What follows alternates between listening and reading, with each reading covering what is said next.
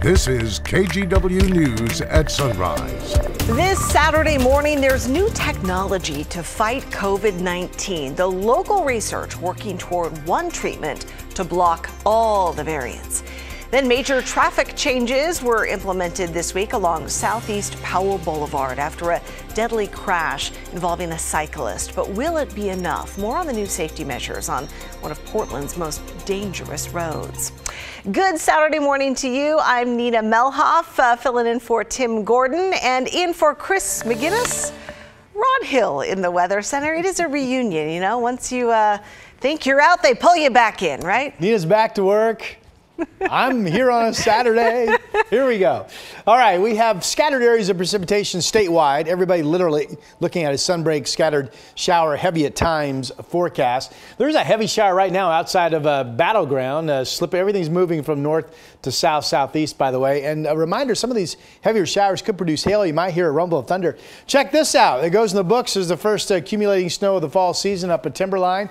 They have 2 inches on the ground, and it's still been snowing up there more than not. It is above freezing, and the pavement is nice and clean when you get down at Government Camp. But if you're traveling over the high country, just keep apprised of what's happening. There could be some icy roads develop up over the Cascades, especially going into this evening and overnight tonight.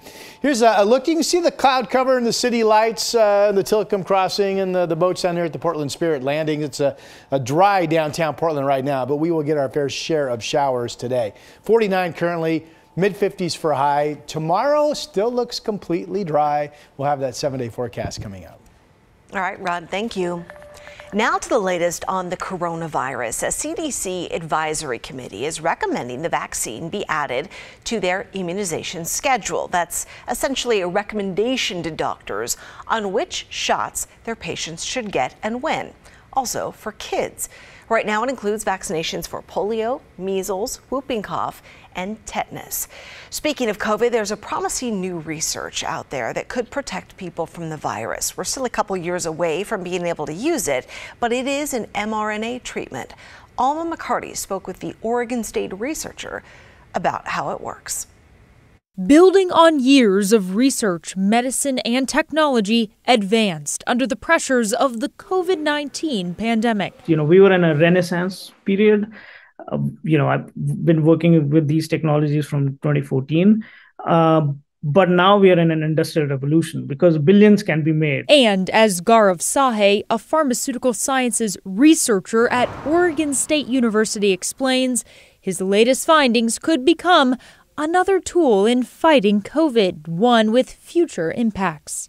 Tremendous potential that has been unleashed for a lot of different diseases. His team's work is twofold. First, they've found a way to block multiple COVID variants. It works by introducing so-called decoy enzymes to the body, which bind to the coronavirus spike proteins and prevent the virus from latching onto healthy cells in the lungs. Virus doesn't recognize the real place that it wants to enter, but goes into this decoy and is taken out of the system. And second, they found the treatment can be turned into an aerosol, like a nasal spray, and inhaled. Animal testing shows the results are promising. Pretty rapid. As soon as someone has COVID, within 2 hours, the protein will start forming and start doing its job and hopefully, start making people feeling better. Alma McCarty, KGW News. Let's talk traffic now because there's big changes at a dangerous Southeast Portland intersection. Both Portland City Council this week voted unanimously for immediate safety improvements.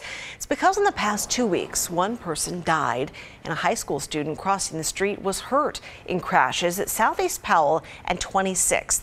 So those immediate changes include 11 new school zone signs along Powell and other locations near Cleveland High School. That drops the speed limit from 25 down to 20 miles an hour in that school zone on both streets. This week there was a meeting held at the school to talk about the changes and continuing improvements being considered. There's a lot of things that our teams are going to continue to work on, whether that's lane configurations that can help to really reduce the amount of traffic or slow traffic down for longer periods through Powell, or even photo radar and other elements to really help enforce the speeds. The city says they're also working to add back the green bike lanes and bike boxes to 26th to make streets safer for cyclists. 17 people have died along the 7.5-mile stretch of Powell since 2017. And if you're headed out to the Portland airport this weekend, you need to know the MAX Red Line is not running today or tomorrow. It's part of TriMet's Better Red project. So this weekend, crews will be lifting and setting girders for a new light rail bridge at Gateway Green Park. There are lots of changes to travel, so make sure to plan ahead. You can ride the blue and green lines to the Gateway Transit Center. Then shuttle buses will take you to the airport. And if you're coming in from Beaverton, the blue line will run more frequently to replace that red line service. A new interactive art display is opening up in St. John's by a kind of well-known local artist. We'll show you what you can expect after the break.